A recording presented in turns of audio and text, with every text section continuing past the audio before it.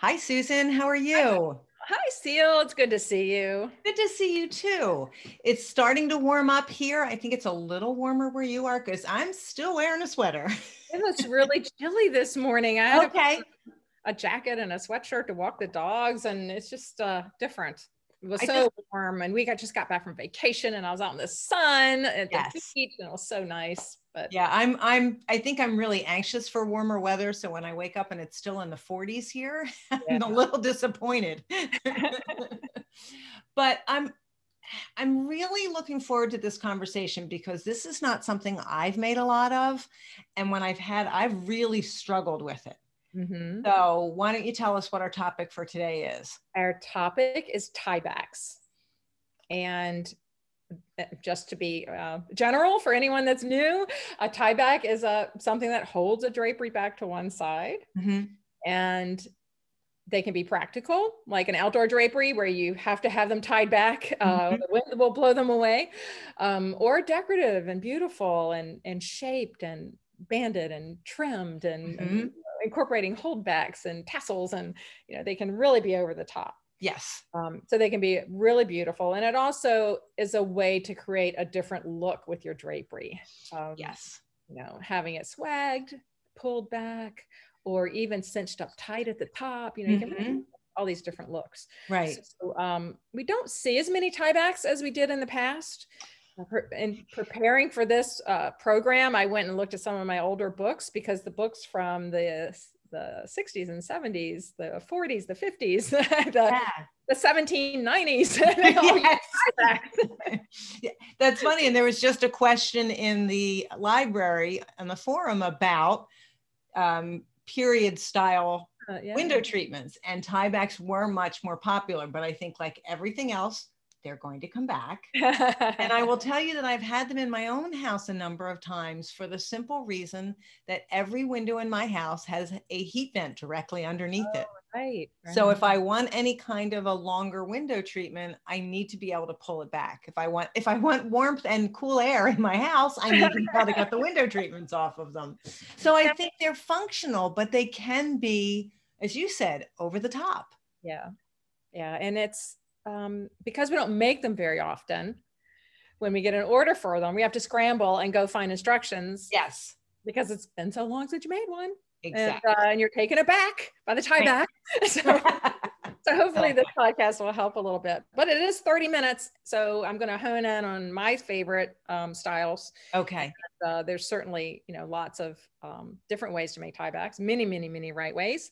And I'll also share a couple resources. Okay. Don't let me forget at the end. Okay, I won't. And we are recording this in video as well as audio. This will be on the YouTube channel, because this is obviously a pretty visual conversation, a pretty visual topic. Yeah, and I'm standing up. I'm going to hold up I stuff. know.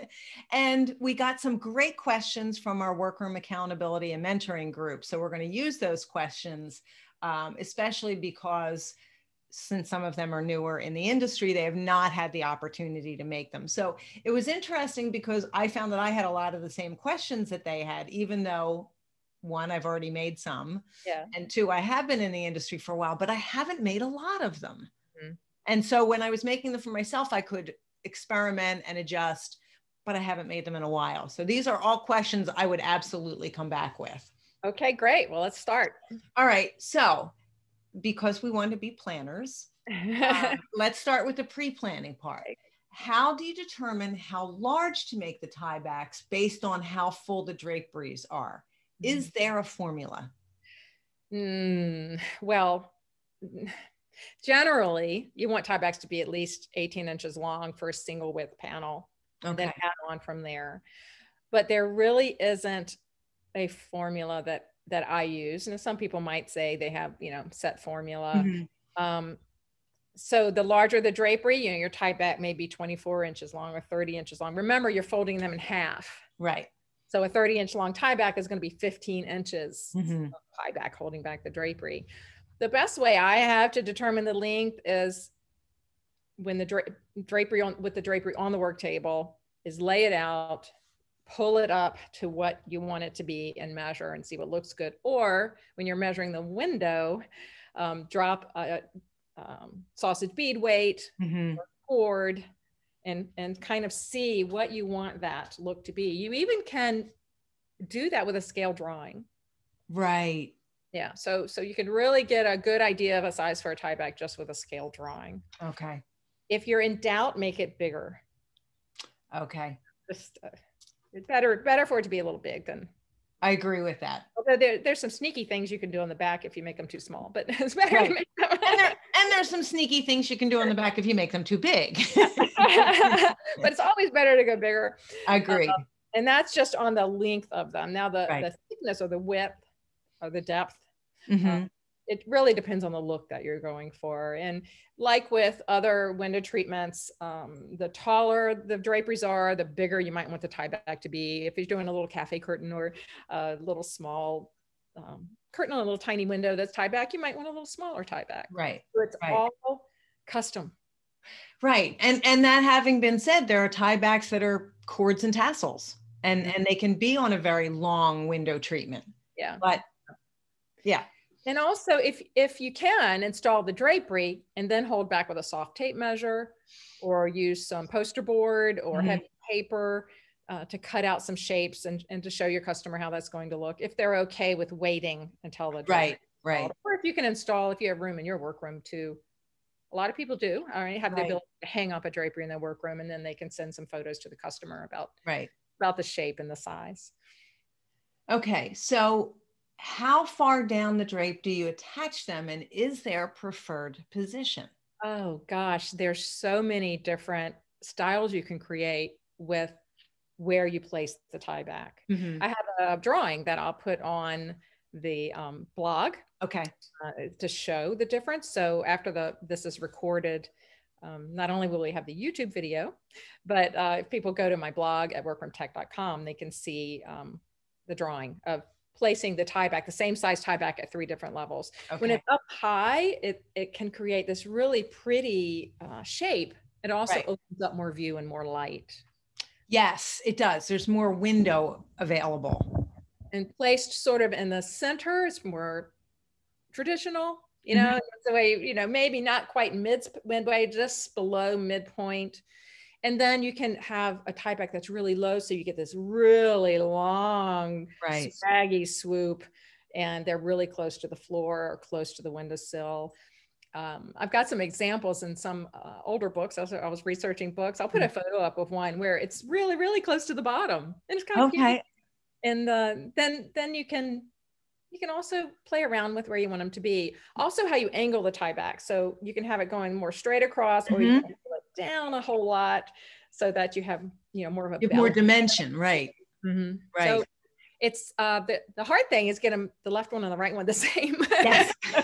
Yes. So you're measuring from the floor up to the bottom of the tieback on the left and the right, and then you have to get all the fabric dressed the same. So that's, and make sure it's attached at the right place on the side of the wall.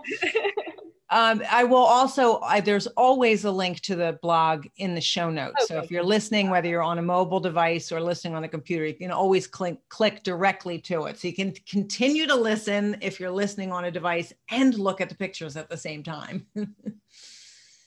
Okay, so let's talk about the construction of tiebacks. How do you like to make them? Well, I'd like to make shaped tiebacks. So back in the earlier years of my career, tiebacks were always just a rectangle piece. Yes.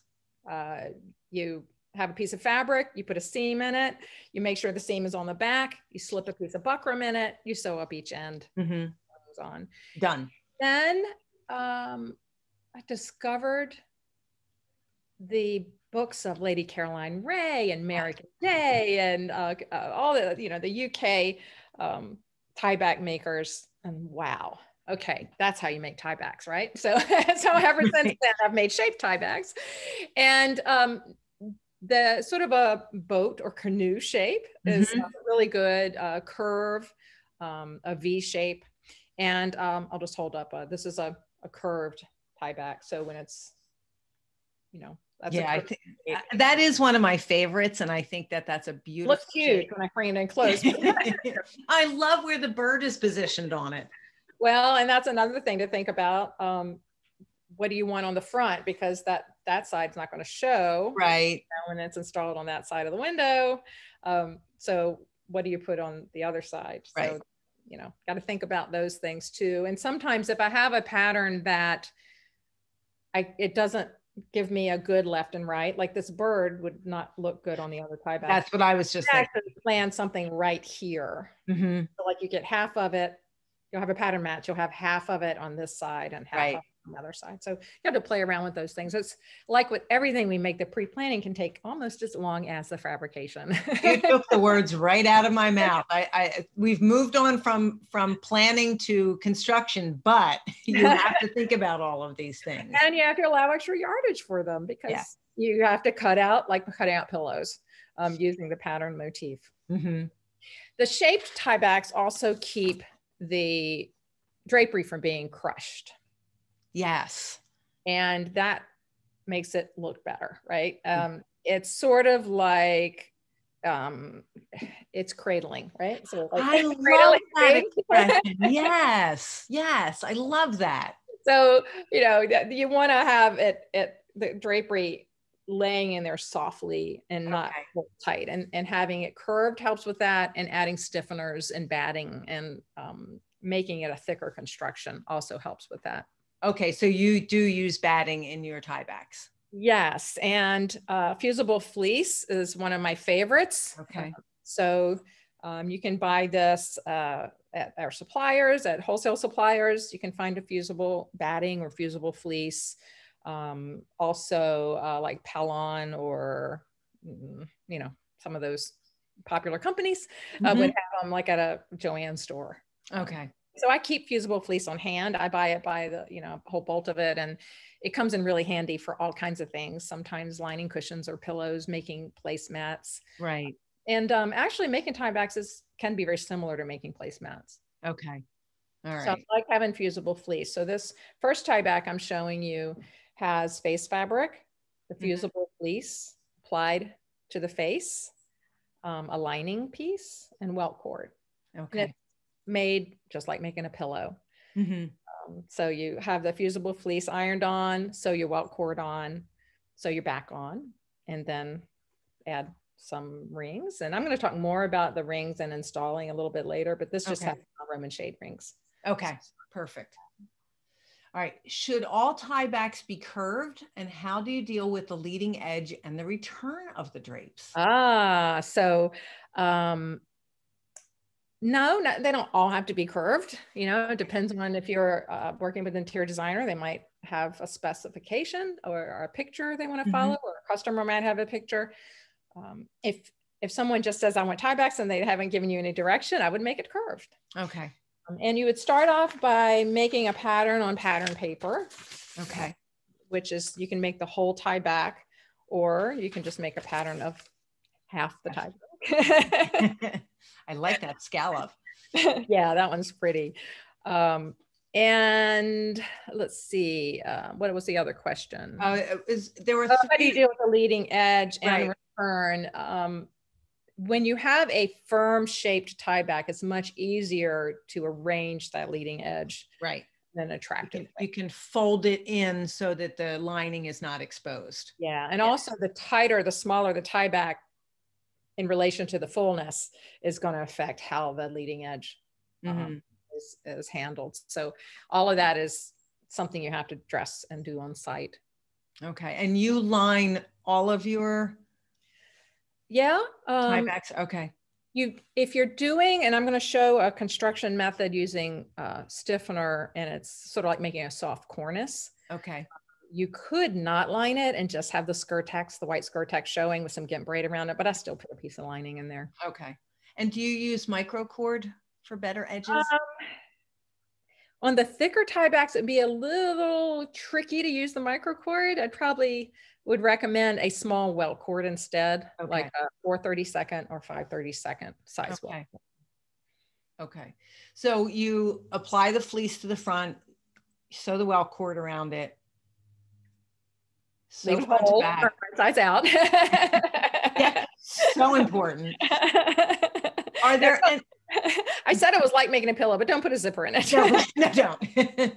But you do have to turn it right side out. Yep. And give it a good press with your iron and close the hole with hand sewing or fusible product, and you're done. That's probably the fastest one to make. Okay. And it's that fusible fleece does give it really nice body. It's not as stiff as some of the other ones I'm going to show you, but it makes, it kind of stands up on its own. Okay. Which is really nice. Okay. So what other interfacings, or you mentioned Skirtex and Peltex and the things we can buy at the box stores. Do you have a no-sew method? Oh, yeah. That's my favorite. It's fun to make. And that would be using a heavy stiffener like Skirtex or Peltex. Skirtex is what's used in upholstery skirting. And you can find that at a lot of our suppliers. So Peltex would be something if you're not buying it from a wholesale supplier, you can find Peltex. Okay. And both of them are these really stiff polyester, I guess I don't know if they're woven or non-woven. I'm not sure. The one thing I like about Peltex, and our drapery suppliers don't have this, and maybe they'll start thinking about carrying it. I've ordered the bolts of this off fabric.com. It's the only place I can find it by the bolt. But the Peltex has, you can get it, it's, let me look at my notes here. It's Peltex 71F, and the F is for fusible. So one side has the fusible on it. Okay. So that saves time, because without the fusible, then you would have to use an iron-on fusible web. Okay. Which you can certainly do. And that's like you're making a soft cornice. You can buy the fusible web by the yard and, cut out what you need and put it on. But this already has the fusible on it. Oh, that's so nice. Really like the Peltex 71F. Okay. You'll cut that to the finished size, iron it onto the back of your face fabric, cut around the shape. Oh, here we go. Got a little half-made tie back here. Cut around the shape. Okay. Leave enough to turn under. Glue under the edges. And then if you want welt cord, now this could be a tie back just like that. All by itself, right? Welt cord. But if you want welt cord, then you're going to glue that welt cord right on that edge all the way around like that. So I like gluing it with the tie back face up. So I'm gluing it and I can see how that looks right along that edge. Yeah, so you are really tight to it and it looks uniform. I'll put a picture up, stab the pens into the work table and just, do it before you break for lunch or at the end of the day. And then when you come back, it's all on there nice and tight. Right. And then add a piece of lining. So this is where I was talking about, you could possibly omit the lining and just put GIMP braid right over. Yeah, you could. Right over. Yeah. Like and then, the white is the white. Right. But I like to put a piece of blackout lining. And the reason I use blackout is because we don't need to black out the tie back, but it doesn't fray. Yes. So you can cut it exactly. Yeah, you can trim it and cut it. It's nice and clean. It also adds more body. Yeah. So, even more body to the tie back. So then after that's on, then you just glue your GIMP braid. Okay. Cut edge if you want to. And that gives you. And it looks really pretty like that. Yeah, that gives you a really pretty, now I got my pieces falling out here. And it looks nicely finished. I always feel like I want everything to look as nice from the back as it does from the front when it's possible. Yeah, so that gives that really nice, thick, firm shape on the front here. So that's what cradles your drapery to keep your drapery from being crushed. Okay. If you had a really heavy drapery and you were really worried about it, you could put seal a wire or shaper in there. Oh, that's true. If you really wanted to. Yeah. But I think I've never had to do that. But that's awesome. Yeah, really, maybe you were working with a fabric, you thought it needed a little extra. So love that method. Okay. How do we then attach them? Do you use plastic rings or do you make tabs out of the same fabric? And how do you attach a hook in the wall? Oh, well, the rings, you can use shade rings. Okay. Shade rings. Those are the little brass ones. Mm-hmm. And the key is on the front, you want the shade ring to hook into the hook. And I might have a little hook here I can demonstrate. Here we go. So you want that one to hook to the wall, right? Right. But you don't want to see a hook here. I see what you did there. You put the hook to the back. So the hook is in a little bit of distance. Right. So that's so smart. You make sure the front doesn't show, and then that hugs up to the wall, which is yes. Really, now that is if you're using a hook that's not, you know, super attractive, like the one I held up, you know, little little L shape. I don't really recommend these or cup hooks or tenor hooks unless they're going into wood, right? Like into the window frame. I wouldn't. They don't stay. Wall. No. Right. You also can find, you know, like little decorative hooks, which are nice, like that. And sometimes you're incorporating maybe a holdback. So you would want to have a loop. You'd want to have something like a loop sewn in that can go over the post before the holdback is screwed on. Okay. And that works pretty well too. All right. And those you would definitely do in the same fabric, even though they're hidden behind the medallion, you'd still want to do that. Yeah. Yeah. Okay. Okay. So a couple more, I'm holding up these tiebacks, so I'll show you a couple more. This is also a tieback made with the Paltex. Okay. And it's, you know, shaped with a banding all the way around that shape. Really pretty. And yeah, it is. I'll have to stand back there. It is really pretty.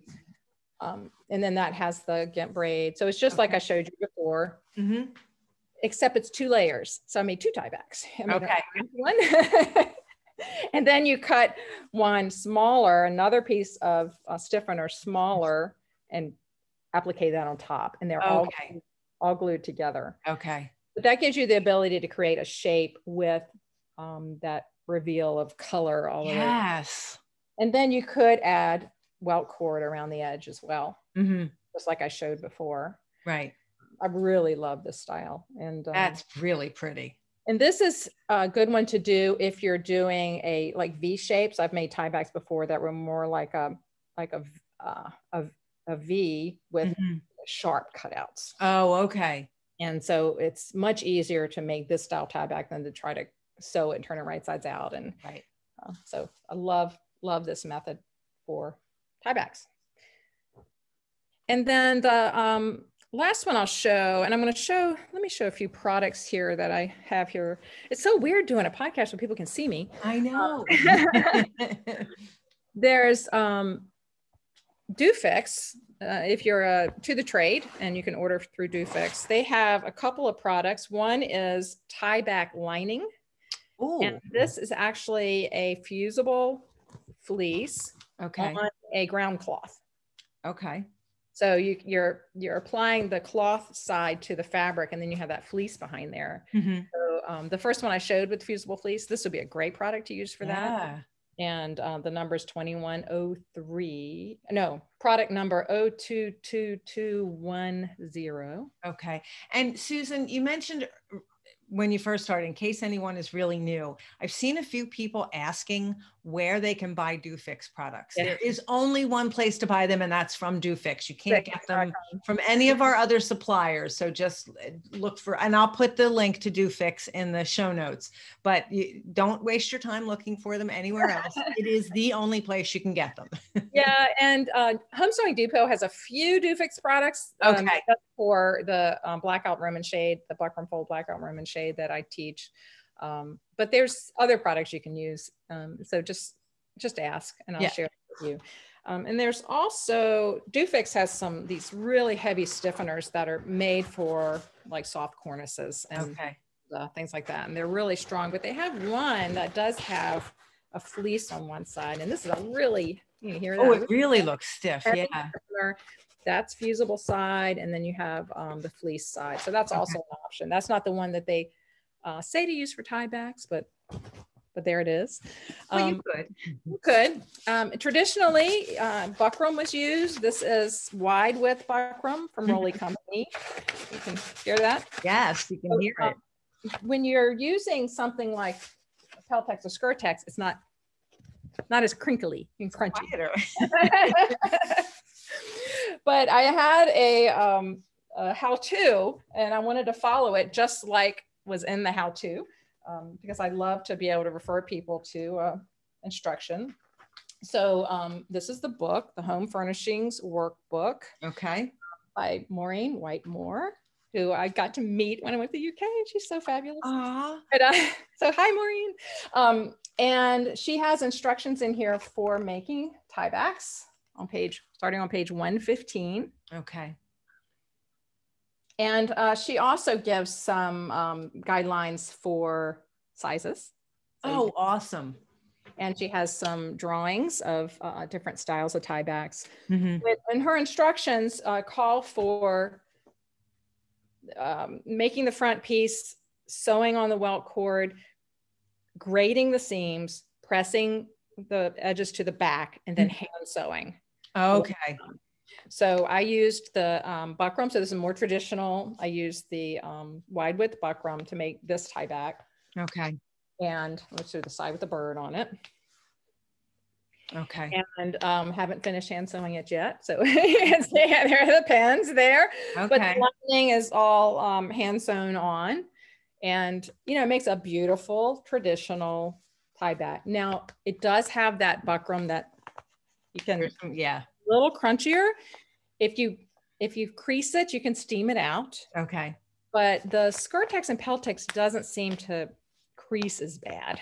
Okay. You know, as the woven buckram does. So I would prefer that one. Okay. But this is a good traditional way, but that would still be very pretty. You can create that rounded shape that the drapery fits down into. Right. And I know we're running out of time. Let me show you the other books that I had that I wanted to share. Okay. And again, there will be links to all of these books in the show notes. And that is the Soft Furnishings book. By Terrence Conran. Yes. Okay. And there's 6 tieback examples in here. Ooh. And so there's everything from plated to bows, the shaped tiebacks, the V-shaped tieback. So it's really, that's a super tutorial. Okay. I really had a hard time finding tieback tutorials. Every book mentions tiebacks, but not how to make them. How to. Okay. And then the last one, shameless plug, my book has tieback instructions on page 73. Okay. And that's the one with the fusible fleece that I showed at the beginning of the podcast today. Okay.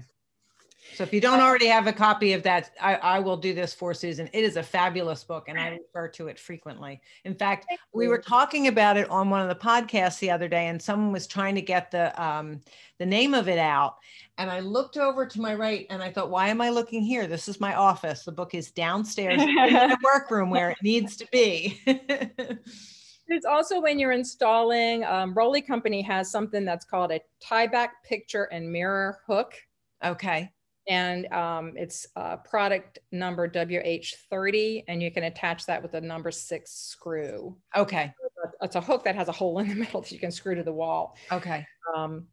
And you can also find knobs, cabinet knobs, you know, hooks at lots of hardware suppliers. Right. So there's lots of options for that. Yeah, you really can be as creative as you want with them. If you don't want the fabric to crush, let's say you have your tieback, and we talked about how this area on a stiff tieback doesn't crush the front, but what about where it comes and meets at the back? Right. You can get product from Rolly Company, and it's called a concealed tieback holder. Okay. Item number HLB20 that holds this out. Oh, okay. So it keeps the end separate. The return of the drapery. Okay. So this comes around and it hooks into the front part of it, and then this hooks into the back part of it, and the drapery writing it. So it's a plastic piece, and it does have an adjustable return on it. Okay. So that is one thing you can use to keep that space. And then yesterday when I was walking out the door, I was like, Roger, wait, I have this idea. let's find an L bracket. So I made this little, I only had small L brackets. So I would probably you want to use an L bracket that is the size of the drapery return. Okay, perfect. Okay. And I don't know, how am I going to show this? This would be installed to the wall. Okay. Turn it towards so that they can see a side view of it. Like turn it so that the L bracket is like this. Flip it. That's it. That's it. I can't even tell you how to turn it. It does. I know, and it's backwards on the screen I'm looking at. So if I go left, it's yes. But anyway, so Susan, that's adorable. It's actually a little. This would have to be attached, right? Like, sew it on through the holes in the L bracket. But you make this little cover, and that would be installed to the wall. Yes. Installed to the wall, and I put a button on it. Now that button doesn't match. Remember, I said I was doing this as I was walking out. But then you would bring your tie back around and hook that. I think that's perfect. And again, it would help to avoid the crush. Right. So this edge would be behind the drapery. Mm-hmm. You know, only the button would show from the side. So that's just an idea. You know, we can expand on that. Anybody that wants to come up with improve on this, right? Go for it. And yeah, please do and share it with us. All right, so it's pricing. Yeah, and we are going to go over a little bit, but we cannot end this without talking about the pricing. Oh, and there's one more thing. Okay, this is going to be 3 minutes with workroom tech. Okay, was adjusting the drapery. Oh, yes. When you use a tie back and you bring the fabric around, then the leading edge gets shorter. Right. That's just the way it goes. So you might want to pre-plan depending on how tight you're pulling it back. If you're pulling it up a lot of widths up high and tight, you're going to have like a jabot or cascade effect at the bottom of your drapery. So you might want to put a facing on your lining. You might want to encase the lining in a hem that is, 8 inches or so, whatever you need to see. I want to put welt cord around the bottom. Or you might want to make the drapery where it ends level. Right. And to do that, you have to make your leading edge longer to accommodate for that. And the only way you can figure that out is by draping a cord to where the tiebacks are going to be, let it fall to the floor, and then measure that. Right. So, and if you do that, you have less ability to play with it on site. You have to be very precise with that method. And ask me how I know that. It's not one you can, let up and down. So it's be put in place permanently and put there. So, but you can do that, and it really is a beautiful look. It absolutely is. Okay, so let's talk about pricing. As you can see by what I've shown today, tiebacks are very time consuming. I equate the time to making pillows. Okay. So a knife edge pillow would be like the first one I showed. Or making placemats, things like that. It does take a lot of time. So you sort of need to think about what your hourly rate is and use that plus your materials that are the Skirtex, the buckram, the fusible web, the lining and inner lining. Sure, we have scrap piles of all that stuff. When I've needed a piece of blackout lining, I reached under the table, but still, I'd purchased that originally. Yes. So just for reference, and your timing might be different, but just in the tiebacks I made for the podcast today, the one sewn with the fusible fleece, which is the very first one I showed, the cutting, planning, sewing took 25 minutes. Okay. And usually tiebacks are in pairs. Right. So double that. Unless it's a one way. So plan for an hour for a pair of tiebacks. The no-sew tieback made with Peltex lining and gimp, this one that I just glued everything together, took 20 minutes. Okay. So that one is, a little faster. But you have more expensive. I was just about to say, but you have more product in there. Yep. Right. And then the 2-piece tieback, which was this one. So I'm actually making 2 of those shaped tiebacks, gluing them together, adding the welt cord and the gimp braid and lining. That took 40 minutes. Okay. Each. Okay. They're all each. I only made one. Okay. For For the imaginary windows that we're talking about? Imaginary draperies. Right, right. So, And, but that's a really good point, Susan, is you made one and that's how long it took. yeah. Yeah. And then the one I made that has the hand sewn lining, I haven't quite finished it, but I hand sewed half of that. So I know 35 minutes. Okay. They're not an afterthought. They should be priced like any other part of the finished window treatment. A lot of planning and thinking and getting it right. And what a huge difference a beautiful, correct, thoughtful tieback makes than just a strip of fabric. And yeah, gathering up and yanking it to the side. I totally agree with you. And it's one of those things, there are so many things we're seeing a little bit of come back. Let me rephrase that. There are things we're seeing come back. A few workrooms have done swags that they haven't done in a while. So there are some things that we're making that we haven't made in a while. And when these are well done, I think they're absolutely beautiful. I think they make a statement in the room, and just the softness of the draped fabric is so beautiful to me that I love the opportunity to make them again for somebody. The most common tiebacks for me now in my career are on bed drapery. I almost always have those tieback. Okay. So, and just think about that. It's right there where you just look at it every day, and it's eye level, and right. And look pretty from the front and the back. And yes. Yeah. So shouldn't it be something beautiful? Yeah. Yeah. Yeah. Susan, this has been a great topic, and I want to thank our WAM group for such specific questions that they asked that really helped you to put everything all together. So everything that we talked about, there will be links to it in the show notes, but there really will be a link to Susan's blog, which makes it really easy to see all of this. So, because she'll have photographs. And if you are listening to this podcast and thinking, darn it, I should have gone to YouTube to listen to it, there will be a link to YouTube right at the beginning of the show notes so that you can watch/listen there. Yeah, it's so different to do a podcast that's visual. Yeah, but it's been fun. I know that a lot of what we're covering on 30 Minutes with Workroom Tech is visual. Yeah. And so a few people had said, oh, can you do this? And your blog you do a great job of showing pictures and things like that. But sometimes people like to follow along. I'm going to hold up a thing I forgot to show, these little rings with the hooks on. Oh, they're very cool. Yeah. Are they cool? Now you absolutely have to watch to see what we think is cool. I just had all this stuff. It's like, we need more time. I had D rings. So like, if you need a bigger ring. Yeah. If it's a heavier. Yeah, heavier tieback anyway. Okay. All right, that's it. I'm stepping on. All right. My brain is going. I have to make some new window treatments for my bedroom. I'm thinking I might have to put some tiebacks on there. Oh, fantastic. That'd be great. I'll take pictures if I do. Susan, thank you so much. You're welcome. Have a great day, everybody. Bye. Bye.